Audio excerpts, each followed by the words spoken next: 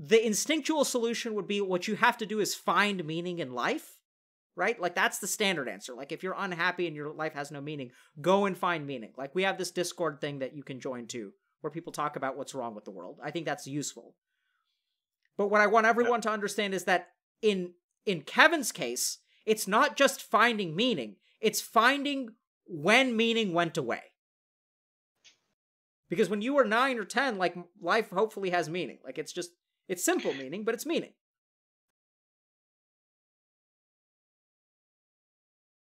Calling you, buddy. Yeah, we're going to do meditation. Don't worry. Promised you guys meditation. We're going to do it. But I feel like we have to do this real quick. Hey, can Lupuz? you hear me? Yeah. Yeah. Can you hear me? Yeah, I don't have a webcam and I'm from Denmark, so I would hope the That's the okay. accent isn't. All right, cool. No problem. Can you guys hear Lupuz?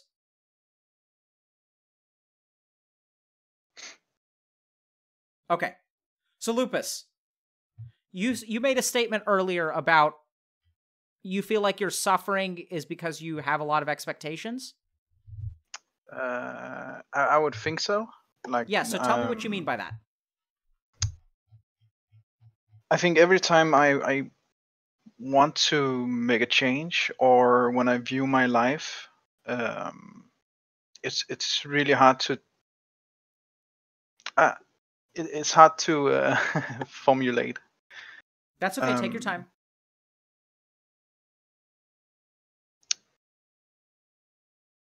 So when I think of, for example, what really ignited how I feel right now is the breakup I had with my girlfriend, and I came to a realization that I had built up everything in my life around being with her and nothing about being with me. So the attachment to every thought I had in the future was based really around being with her and not being with myself.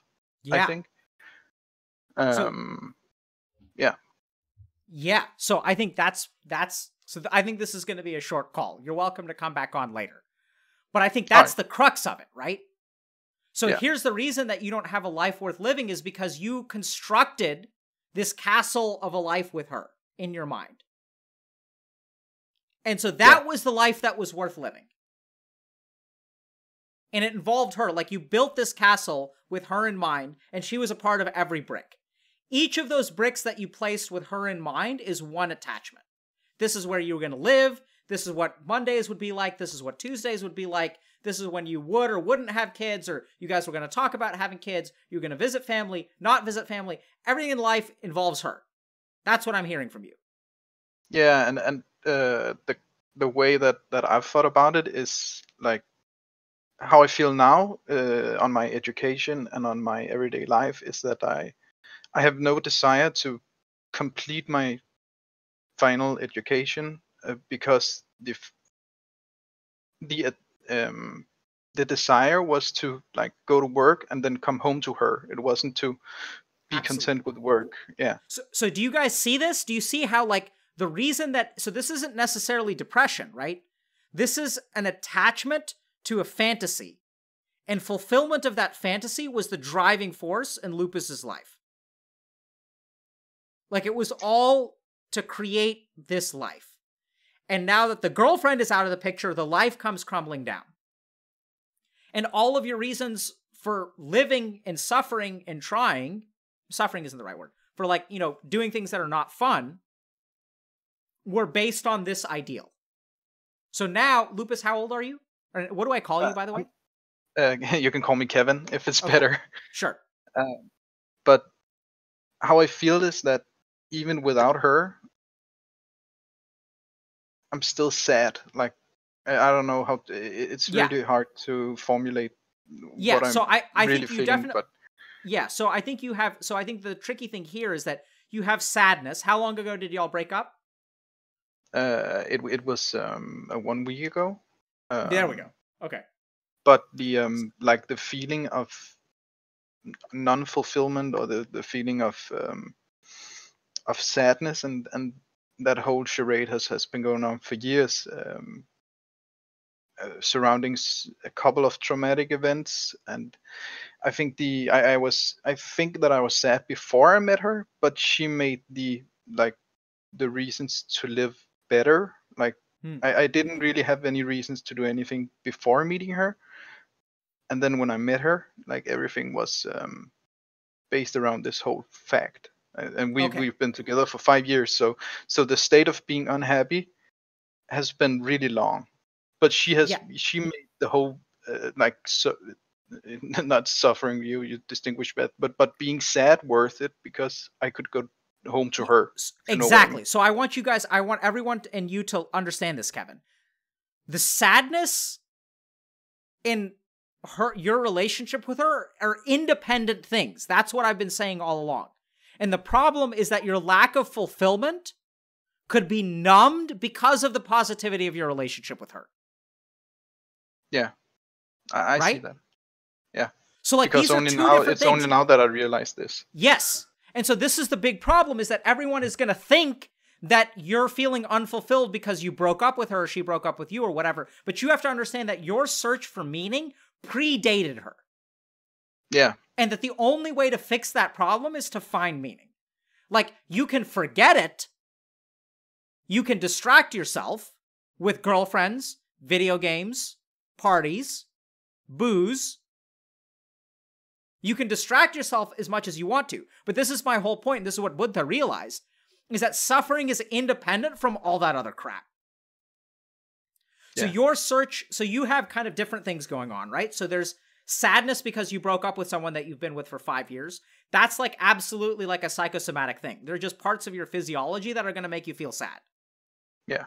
Unfortunately, you're just going to have to feel that way for some time. There are a lot of things that you can do that, people kind of like common wisdom will say. Like, so spending time with nature is great. It sounds like you're from Europe, so it's probably cold where you are. But, yeah, it's freezing in Denmark. Yeah, so if you're in Denmark, so I don't know exactly what people do there, but, I'd say like, listen to sad music, spend time with nature, spend time with animals, spend time with people that care about you. All of those things are important. And there are two other things to think about. One is that some of your suffering is going to be because of the shattered expectations from this relationship. And one of those shattered expectations, this is a really important one, is that as long as she was in your life, you didn't have to figure out that other source of deeper sadness. That she was going to cure you of that other deeper sadness. That's the most dangerous expectation. But now you realize that she hasn't cured you of it, and that it's still there. Yeah, it's also a realization that I've had myself thinking about the whole breakup and stuff, because I'm, as you're saying, sad that we broke up, but now I have this other feeling that have been gone for 5 years and then predates all of this and predates all into my teens and stuff like that. And I think I can really distinguish between those two elements. And I know that I have to work on the latter. Exactly, like right? So I think it's awesome that you recognize that these are two fundamentally different things. And this is what that, hopefully I've illustrated it enough.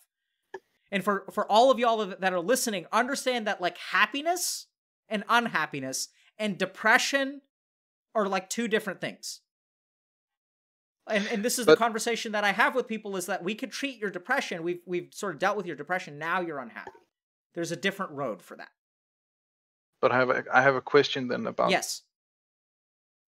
my sadness relating to my girlfriend. I know is sadness, and suffering to a certain degree, but can I still be depressed because? Yes. Because my whole life I have had this numbness to a desire to do anything in my life, to complete anything meaningful, even things that really interests me and that I want to pour things into. And I know the trauma that really that set this off. I don't know if you want to go into like specifics or anything, but my dad got sick when I was around 12 years old. And I've known from that certain place in my life to now that I have had that feeling So before it's kind of candid. I don't know if that's just childhood memories, nostalgia stuff, but I know that was the trigger, and then certain traumas after that. Yes. So Oh, go yeah. ahead. Keep going. So can this, like, I have never went to a psychiatrist or a psychologist or anything about this sadness. I only went last year, and I didn't follow up on it because I was too scared to talk about my feelings. But But not with Twitch now, chat, right? yeah, you can't see my face, uh, but now I've reached out to a doctor, and I Good. like I feel I haven't reached out because my girlfriend broke up with me, but I've reached out because now I can really feel the suffering of not living. Like, I know I have I distinguish my thoughts between my feelings and logic, and I know it's, for example, I know it's not good to kill yourself. I know it's hurting. It would hurt everyone around you and stuff like that. But my feelings say that I don't want to live. I don't have a desire to live. Yeah. And So God, I know I have to go.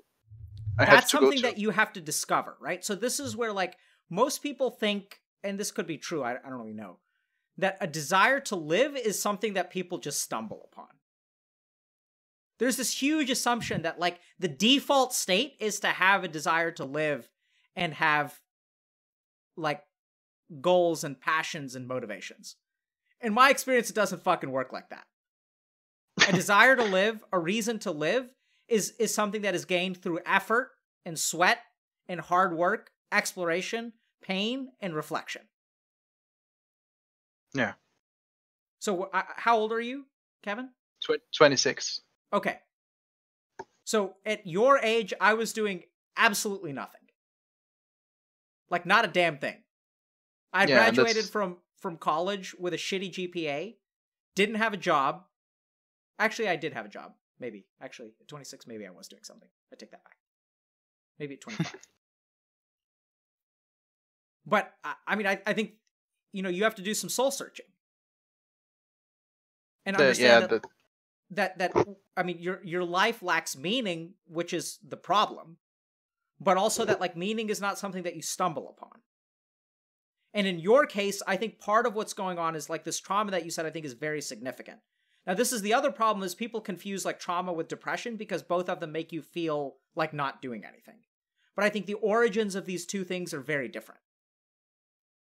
So if your root problem is that you started to feel like life was meaningless because your dad got sick when you were 12, that's where the work needs to be done. Yeah, and I think unresolved traumas, can you call that a trauma? Like, sure, people dying, and yeah, okay. Because there are several of those that I can, like, clearly distinguish. How did you feel when what do you remember about when your dad got sick and you were 12? How did you feel? Oh, that that gets really rough. I laugh when I'm like nervous, so Yep. yeah.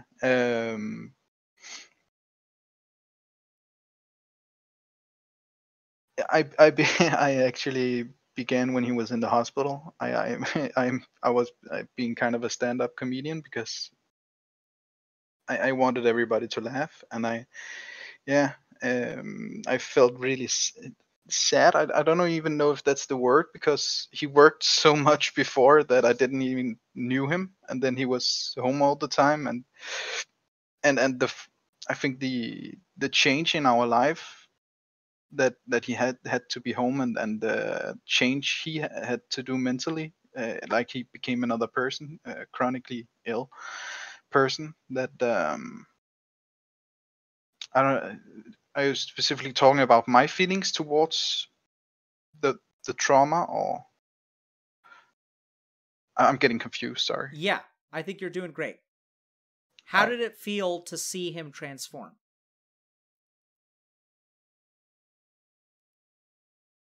That was really devastating. I think would be the right word. And what did it even break more within you? It broke something. Yeah, it broke, like, reality, that Yep. The thought that your parents are immortal, and I suddenly had to take on a much larger responsibility at home. I think the challenge here, Kevin, I'm going to just take a shot in the dark because we're going to have to transition soon. All right, So I'm sorry. apologies. It's not to take up time. No. I mean, I invited you on, and I'm really glad you came on. I'm going to apologize to you because I think the challenge here is that the feeling it created in you is not something that a 12-year-old knows how to put words to. No, And I think the feeling, I still can't put words to it. I'm gonna try. I think the feeling it created for 12-year-old you is what's the fucking point? If he can work so hard and this can happen to him, and you can build so much in life, and then you get to turn into this, like, what's the fucking point? Yeah. Yeah, like I've really struggled with like what's it called when you don't care about the outcomes of things. It's like a philosophy. Yep. Yeah, that So, everything is meaningless. It's not nihilism. a stoicism. Yeah, nihilism. I've really struggled with that because one other time when I was feeling really down, I really had the thought that everything was just meaningless. Yes, so this is something you've got to really understand, Kevin. Is like for you, for other people, it's a philosophy. For you, it's a reality. Because you saw it happen to you. You saw it happen to your dad. You saw the futility of life get shown to you in the way that your dad's life crumbled apart. Right? So for other people, it's something that they read about in a philosophy class. For you, you saw that when you were 12. And it left its fucking mark. And now, when you say, like, I have no reason to live, yeah, because you don't understand what the point is, because you were like, what's the fucking point if you can just get destroyed? And if this is like, if you can work so hard, you can build a life, you can have children, you can have family, you can have a career. Sounds like you worked a lot. And then you can get sick and it all just goes to shit. Like, why bother? Like, I don't think you're suicidal, which I know you've said you aren't, which I'm grateful for. I think your problem is like, what's the point? Yeah. And so that feeling it has its origins in a lesson that you learned by watching your father get sick. And until you unlearn that lesson, you're going to continue to feel this way. The good news is that it can be unlearned. And that you can find meaning. It's just 12-year-old you didn't understand what was going on. And the problem is that when we're young, the stuff that forms in our mind stays there, but doesn't like grow with us. And someone was asking, is this a samskar? Absolutely. This is the definition of a samskar. Can you briefly say what that is? No. All right. No. Okay. So I think I talked about samskars on a prior stream. Hopefully so I'll explain it very briefly. So a samskar is a ball of undigested emotion that sort of continues to exert an influence on your mind. All right. That makes sense. Yeah. So the example that I use is like if I'm walking down the street. Let's say that you ever hang out with kids, Kevin? Yeah. Any nieces or nephews or anything? Yeah, I had a niece and when I was with my girlfriend. Yeah. So when you how old is your niece? 9. Okay. So did you hang out with your niece when she was like 6? Yeah. Okay. I got to know the full 5 years. Okay, great. So when you imagine that your niece is 6 years old and you're walking down the street and she sees a dog and she gets excited because she likes dogs and she pets the dog and the dog bites her. What happens in her mind? What does she feel? She would feel scared of the dog. Absolutely, right? She's terrified. So thankfully, let's say that the dog didn't really hurt her or anything like that. She doesn't need medical attention. And then she's your niece, so you have presumably brothers or sisters who are her parents? It was on my girlfriend's side, so yeah, like her sister, yeah. Okay. So, let's say that you're babysitting the niece and then the niece is crying. And so you're kind of thinking like, okay, how am I going to calm this child down? And then you walk into a toy store and then you get her like 10 minutes later, she's got a toy in her hands. And what do you think she's feeling then? Joy? Absolutely. Right? Yeah. Yeah. What happened to the scared? What happened to the fear? Where'd it go? Is it gone? No, it's still there. But now she has something else to be joyous about. Okay. And what, so let's say, so how does the fear come back in her? What can bring it back up? Like when she sees a dog. Absolutely. Yeah. Right? Yeah. And every time she sees a dog, that fear is going to return. Yeah. Now, let's say you're walking down the street and you see a dog and you reach out to pet it and it bites you. What's the first thing that happens in your mind?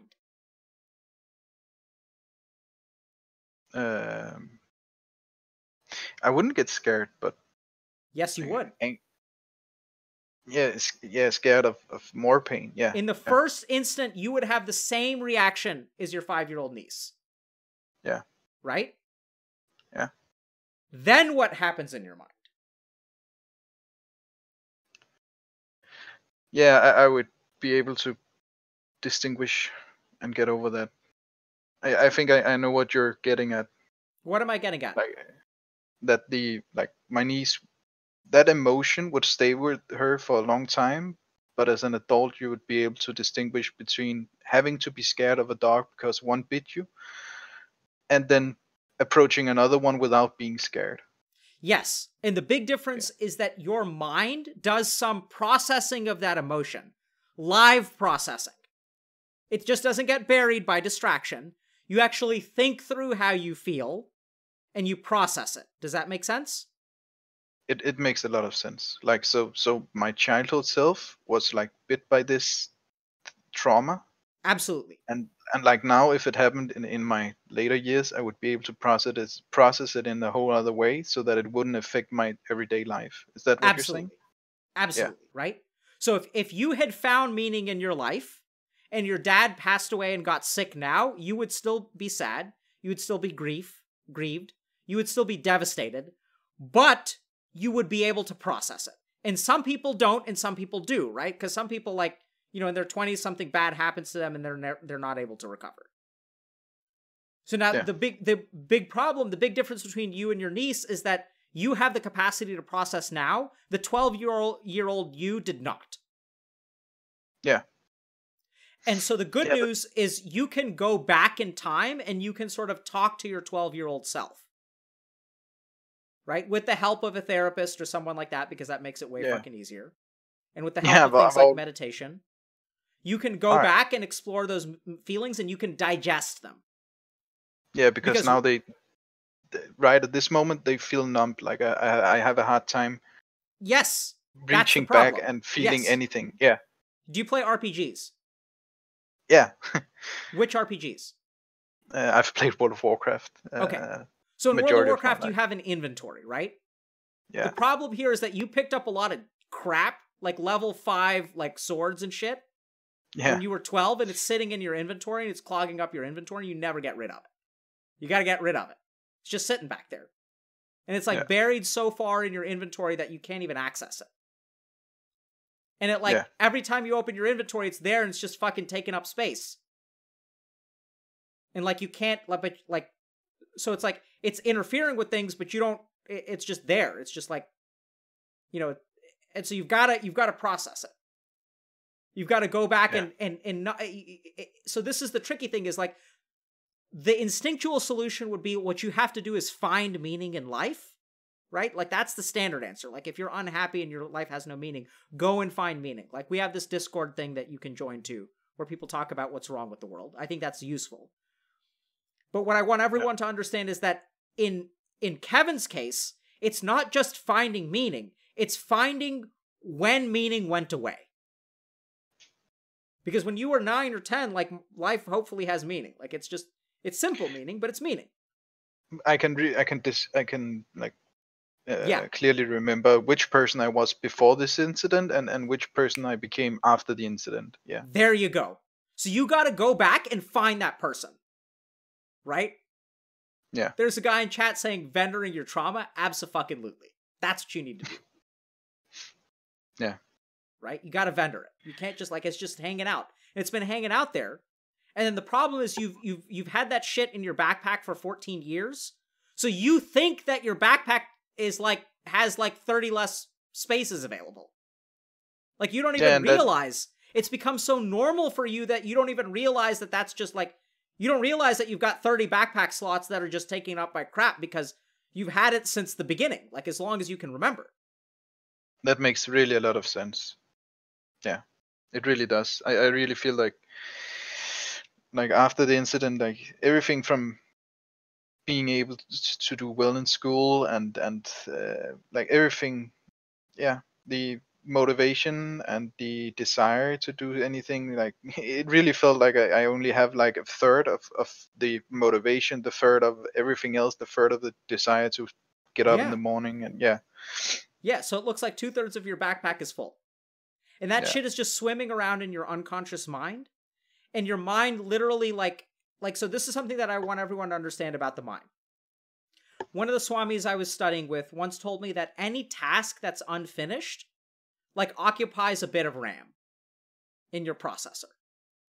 And trauma too, in your case, I think the problem is that 2/3 of your RAM is being occupied by whatever this is. By what? Sorry? By like this trauma or whatever. Like 2/3 of your operating power is just like clogged up. Yeah. And so the cool thing is that like we can talk about finding meaning and finding dharma and all that good stuff. You can watch some of the previous streams about that, or check out our YouTube if you don't know what I'm talking about. Yeah. But at the end of the day, in your case, I think it's about cleaning house, right? I think it's about understanding that at some point in life, you lost your sense of meaning. And life became fundamentally, so this is what happened to you when you were 12 years old. Life became a game not worth playing. Yeah. It's just not worth it to play anymore. And so now you find yourself at 26 and you're like, why can't I play this game? I think this game is fucking stupid. And I'm saying, yeah, you do, because you learned that when you were 12. It became a stupid game. Yeah. But you got to go back. Yeah. Right? And you got to find out, like, what happened? Like, why did I think this game? Oh, the reason the game fucking sucks is because my controller got unplugged. And so I just respawn and I get, like, camped by these assholes. And I can't shoot. And I can't move. Or I can use WASD to, like, move around, but I can't use my mouse to, like, point at anything. Now we're playing an FPS, by the way. Yeah. And then it's like, sure, you can, in theory, you can play FPS with just a keyboard. In theory. But boy, is that going to be a shitty game to play. You feel really crippled, yeah. And how do you feel, Kevin? Crippled, yeah. Absolutely. Yeah. So plug your fucking mouse back in. And aim. Yeah. Yeah. Okay, we're going to do some meditation. Like with me, or should I jump off? I mean, you can hang out on Discord if you want to. I'm going to transition. All right, sure. Thank you for your time. Thank you for, for everything you said. Feel free to, reach out to Moses if you want to come back on and we can talk more. Yeah, sure. I'll be here for the evening, and I would tonight really I'm going to go home and sleep and spend time with my children. Oh, yeah, sure. But I thought you meant we have a later schedule tonight. where you can come on and we can spend like an hour together. Oh, okay. That would be awesome. Yeah, I'll write Moses. Okay. Yeah. Sure. Thank you so much. Sure. How do we do a round of applause for Kevin? Okay, thanks a lot, Kevin. Thank you. Yeah. Bye. Okay. So, yeah, so I think Kevin was struggling for the words. I think crippled is a good word. All right, so let's do meditation. Now the question is, what kind of meditation are we going to do given the situation today about trauma, meaning,